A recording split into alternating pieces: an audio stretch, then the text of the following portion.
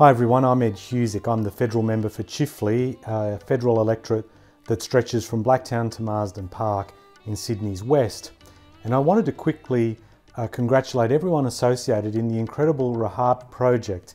It's very humbling to hear the story of Om Krishan Rahat, a person who, since his arrival in Australia in 1996, did a lot to bring people from Indo and Pakistani communities together. And while he's no longer with us, he's left behind a legacy that will live forever through touching, inspiring writing.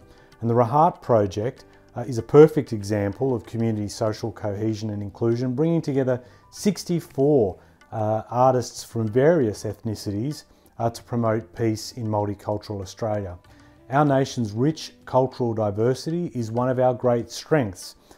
Besides being a great multicultural society, we're home to one of the world's oldest continuous cultures as well. And the Rahat Project has built on our shared values of social harmony, working towards a prosperous future for all. And the important project that it is would not have occurred without a lot of people dedicating a lot of time and belief in the project itself.